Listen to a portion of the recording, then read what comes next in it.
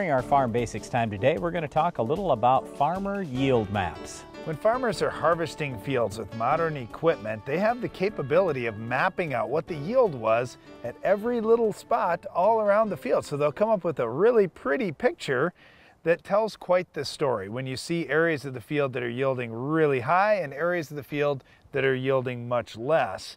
Farmers have an opportunity to address some of those issues going into the next year. Yeah, so what are those issues? Well, the big problem that we have as farmers, and we look at the yield maps, is we go, all right, I know I've got a problem here. I know my yield is low, but why? Well, the challenge with after harvest is there's no crop there are no weeds there are no bugs there then. We don't really know for sure why we had that problem. Yes, we can go out and do some soil sampling then and do a little site inspection, dig around a little bit and that type of thing, but otherwise we don't have all the answers then.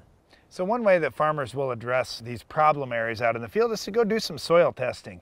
When they take soil samples in the good areas and then the bad areas of the fields, oftentimes they can see a correlation with certain levels of different nutrients where they're a little higher in the good areas and a little lower in the other areas of the field. Yep, another thing that farmers can identify even at this time of year, or at least in the fall right after harvest, is if it's a drain tile problem. If they realize that, ooh, you know what, I think there's a drain tile line that goes right through there, I wonder if that's plugged, and then they can check that and find out if it is or not. That very well could be the problem.